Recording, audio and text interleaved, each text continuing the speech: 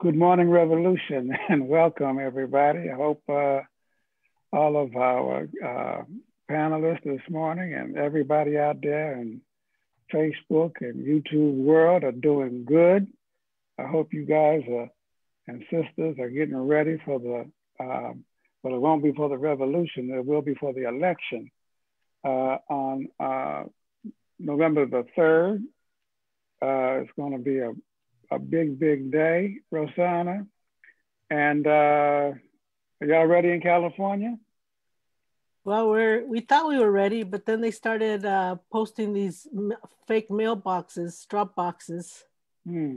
So the state ordered them to stop, right? And the Republican Party just said, no, we're going to keep doing it. Yeah, they refused. So I think I think it just tells you that even if you think your state is safe, it's not safe. Not safe. So we can't let our guard down at all. All right. Well, you're in Biden's backyard, Scott. Are you ready? As I've said before, I'm seeing a lot more Biden signs around here than I've ever seen for a Democratic candidate. There's definitely been a lot of efforts to get out the vote, but it makes me think of Thomas Edsall in the New York Times had an article saying that Republicans have been outdoing Democrats in new voter registration in swing states, which he was sort of urging, not saying that the rest of these metrics like exit polling and early voting and all that stuff aren't important, but he said the Republicans were up 10, the Democrats down 4. Come on, yeah.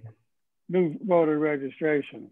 So y'all better get busy. Are you getting busy in Ohio, Anita? Yeah. It's tied. We're busy and we're getting, people are really out to vote in huge numbers, and those early votes are going to Biden, I'm sure. But there's long lines outside every day, but those lines move very quickly and people are having satisfying experiences with early voting.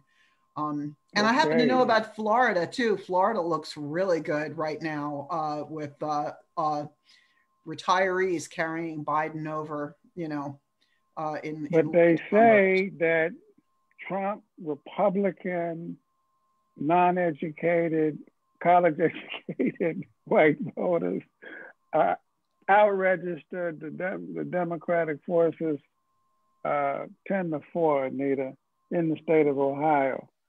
So, non-college educated? That's what it's saying.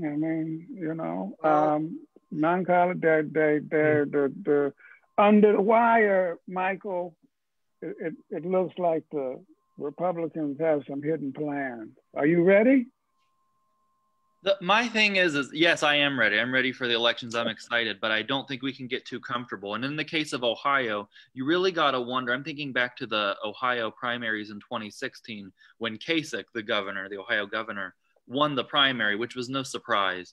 But so you wonder how much of an impact his presence at the Democratic National Convention, because he came out against Trump, of course, you wonder how much of an impact that will have, if any. But like, Scott was saying, at least in, rural parts of Pennsylvania, New York, Ohio, some people are frustrated and they're changing. You are seeing more, Biden signs in traditional, Republican areas. So we'll see. Are you ready? Are you ready? Aisha, you wanted to say something, Anita?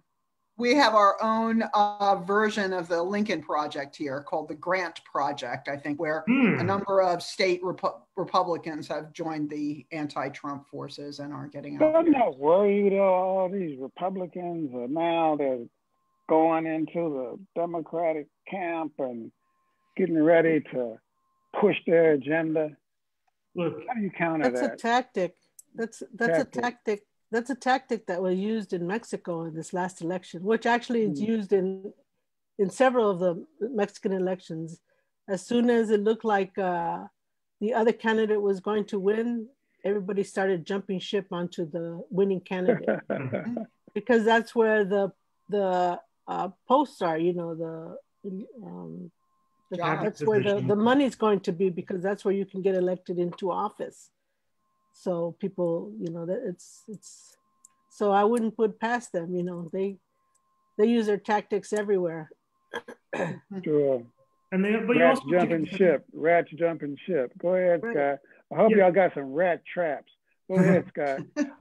You also have to consider. I mean, you know, what Lenin insists on is that it's the composition of the democratic movement that matters, especially what class forces are in leadership. So it's great, you know, there are opportunists, whatever, coming on, or there are principled Republicans finally digging deep enough to find their principles. Wait a minute, ain't that a contradiction in terms, principled and Republicans? What are you talking about, Scott? I mean, so they have the Grant Republicans in Ohio. I want to see some Sumner Republicans. Charles Sumner was a senator from Massachusetts in the 1850s and 60s.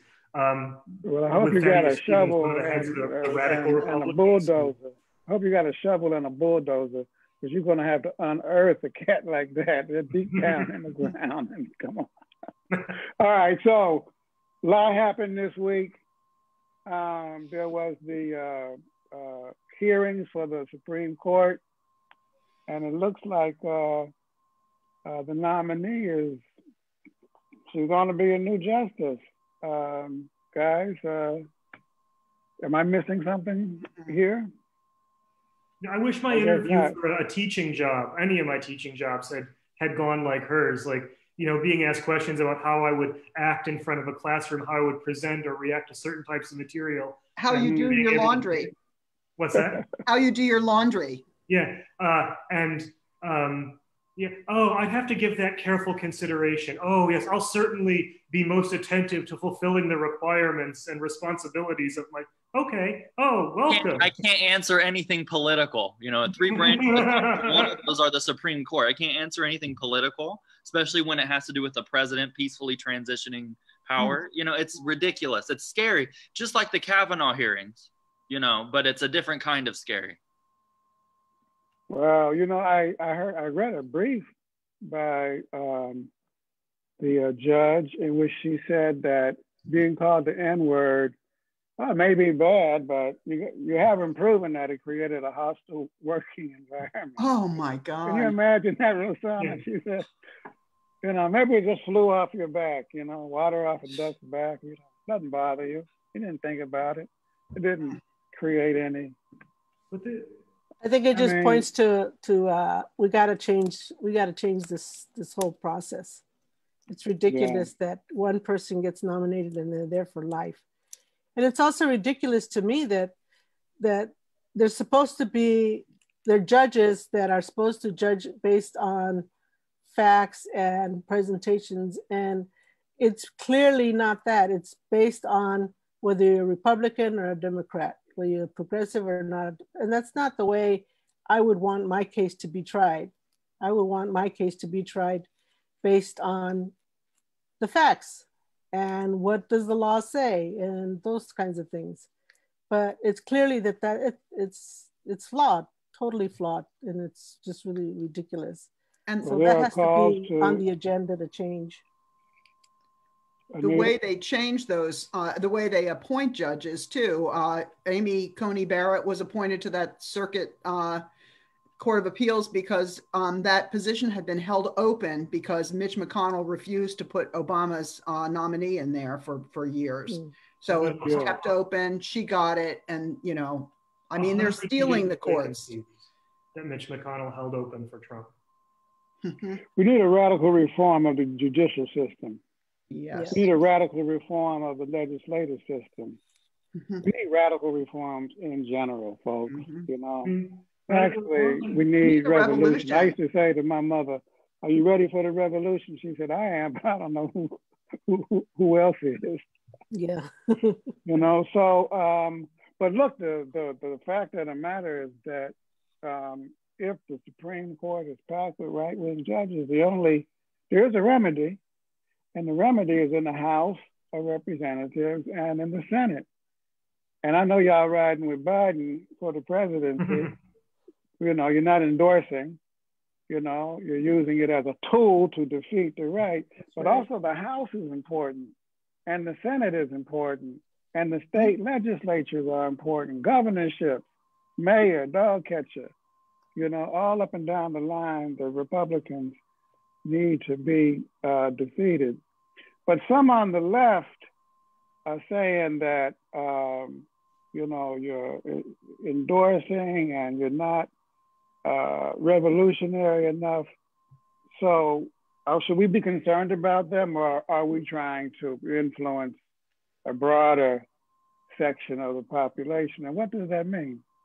I mean, in terms of the Communist Party and its press and who our audience is, I mean, who are we trying to influence? The working class. Working class. Of only a very small section is, you know, quote unquote leftist. It's growing. You know, this is a socialist moment, and Bernie's message, I think, has really organized and radicalized a lot of people, particularly the youth.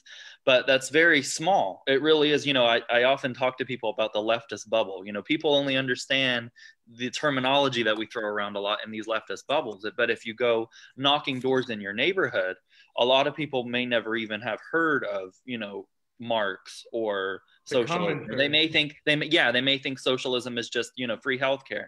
And so you really have to you have to meet workers where they are and not where you want them to be. You know what I mean? And so wait a minute now. I wrote an article called The Socialist Moment. I wrote another article on Lenin's 150th anniversary. I'm writing another article on the pitfalls of socialist consciousness. Are you saying that I'm writing to the wrong audience? Or I'm writing on the wrong subject? Am I wasting my time?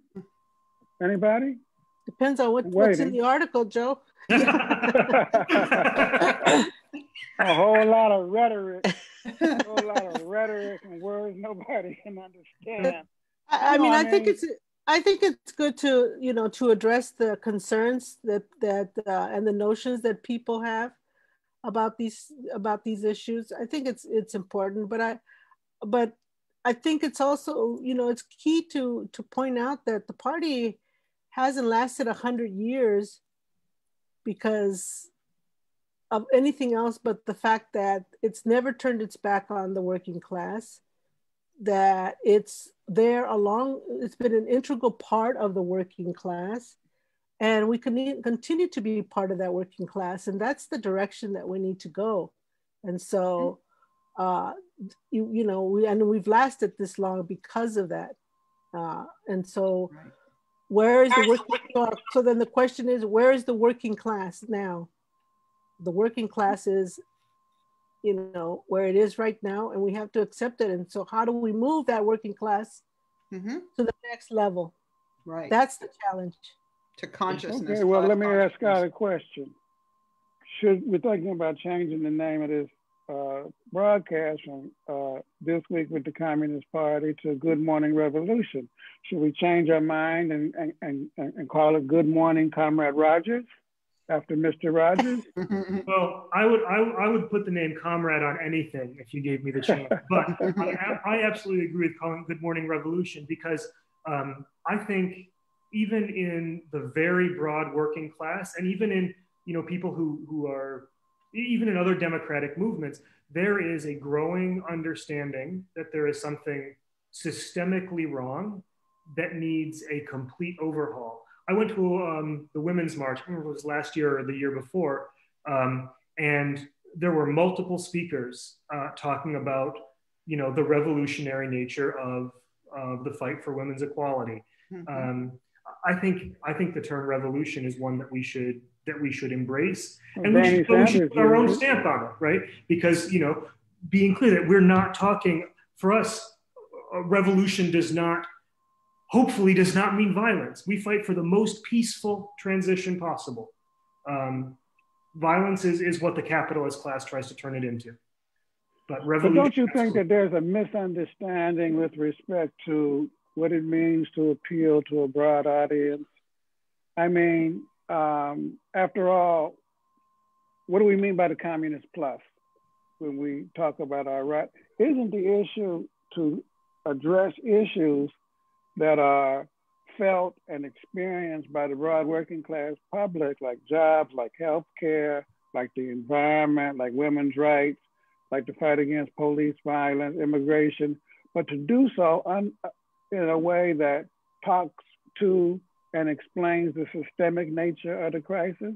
It's not that you don't write in a Marxist way, but that you write in a Marxist way that is deep and penetrating and analytic, looking for the new. Isn't that what we're talking about? Or that reminds that's a great statement of the Communist Plus, I think, right there. Yeah.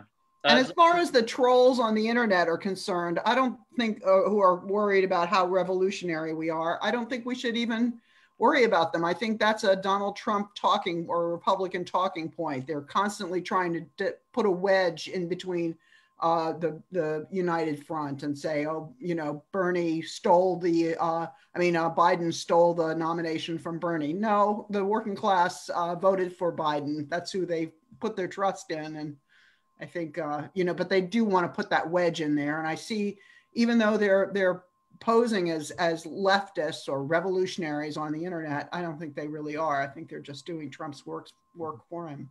And it's not always the most revolutionary position. The most working class position is not always the most quote unquote radical. I mean, anyone can go outside and walk down Fifth Avenue with a bullhorn and chant, you know, general strike tomorrow, revolution or nothing. But that doesn't mean that's what the conditions are. That doesn't mean that the worker, you know, they're going to think you're a crazy evangelical right-wing preacher. You know, they think you're the same thing. And so the fact that, as Rosanna was saying, we're in touch with the working class for over 101 years now. That's not to say we haven't made mistakes. It's not to say, you know, we don't want the conditions to be better. But I think I think Joe told me the story before about the kite, the story Gus Hall told about the kite. And, you know, sometimes the class struggle goes to the right or to the left, but as long as it's rooted in the working class, as long as it's rooted in that, you know, it's going to be okay. So we have to keep our eyes on that. I think the point is to appeal to diverse audiences and with multiple content, you know. I remember picking up George Jackson's book, Blood in My Eye.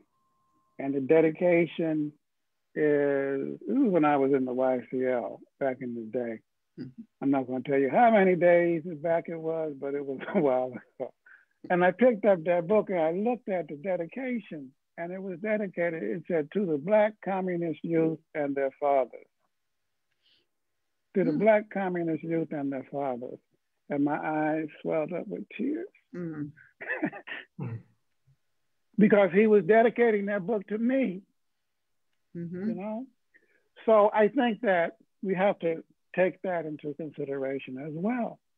It's part of, because young people are being radicalized, there's a revolution, it's an objective process. And we have to, you know, keep them in mind, as well as the youth in the rural areas of the country, you know, and in the suburban areas of the country, many of whom are coming to Marxism and coming to socialism in one-sided ways. There's also a question of maybe like an idealist versus a materialist way of thinking about who we're targeting. Because if we're thinking in idealist terms about, you know, the primacy of the ideas, right? We're going to look to the people who seem to embrace, who've already embraced the most radical ideas. You know, people who are already on board with revolution, already on board with Marxism. If we look in a more, I would say a more materialist way, you know, we start looking at, we want to attract people who are part of the working class and hopefully who are in some way leaders of other people in the working class who are involved in movements or who have a good, who are helping mobilize people. And I think Browder, I don't know if we're supposed to quote him anymore or not, but he said, nobody should consider themselves a Bolshevik unless there are 50 to 100 workers who look to them for leadership in the class struggle. Seems like a really high bar, but. Or even a broke clock can be right twice a day. I think that, Scott, you are saying in a sly way that I'm an idealist. And that's I am too, but my training. Langston Hughes said, hold fast to dreams, for if dreams die, life is a broken winged bird, y'all, that cannot fly. All right, we're going to have a lightning round real quick. What are we doing to defend the vote on November the 3rd? What are we going to do on the 4th, 5th, and 6th, and 7th? All right, let me put it this way. Here's the lightning round. The election will be decided on November the 3rd. Yes or no? Michael? Well, the YCL here in New York, they're saying if Trump even mutters a peep about I'm not accepting the way this is going, they said we're going to show up outside of Trump Tower and show him what we think.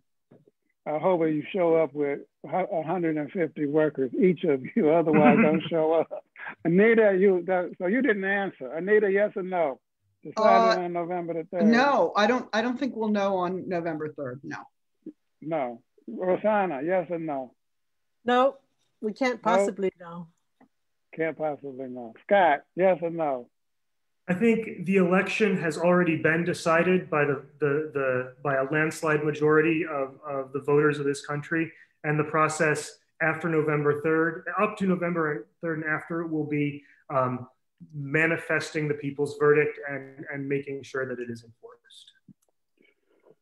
I say I have no idea, but I do know that we're going to have to be out there protecting the polls. We're going to have to be out there demonstrating on the 4th and the 5th, all the way through Inauguration Day, and through the first 100 days of the new administration, and ongoing, because it takes a fight to win. And I hope that there will be, and I'm sure that there will be, more space to struggle with the new administration. But the struggle continues. How do they say that? A luta continua? Is that the way you say it in Portuguese? So, La luta continua. A luta continua. La lucha continua. La luta. Yeah. Okay. So I think that just about does it. Don't we have some webinars coming up? We do. This Sunday at noon Eastern, not our usual time. It is at noon Eastern. Vijay Prashad, who's a very well-known scholar of history and from a Marxist perspective, is going to be talking about a Marxist take on China and sort of China in the kind of imperialist, in the fight against imperialism. So that's going to be, I think it's going to be great. We've already got over 500 people registered, I think. So wowee, wonderful. And then the People's World, they're having a town hall meeting. The people have the power, a voter town hall on October 25th, 8 o'clock Eastern, 7 Central, 5 Pacific.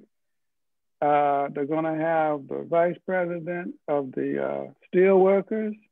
They're gonna have Mr. Roca from the Latino People's Movement. He was a former advisor to Mr. Sanders.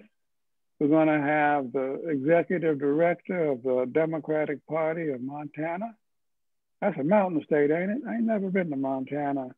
And we're gonna have Mr. Reverend Marx. He'll give a blessing to the meeting. We're down with that. We're not anti-God, we're anti-capitalism. So it's going to be a wonderful program, and then we're all going to show up on November the 3rd. And so until next week, have a great day. Stay safe, healthy, physically distant, but socially close. There's a second wave, y'all. Don't get sloppy. Yeah. Don't get sloppy. Wear the gloves, wear your mask. Wash your hands, stay 6 feet apart, unless you're lovers, and then, you know, there's a little exception. Take care. Have a great one. Bye-bye. Bye, everybody. Bye.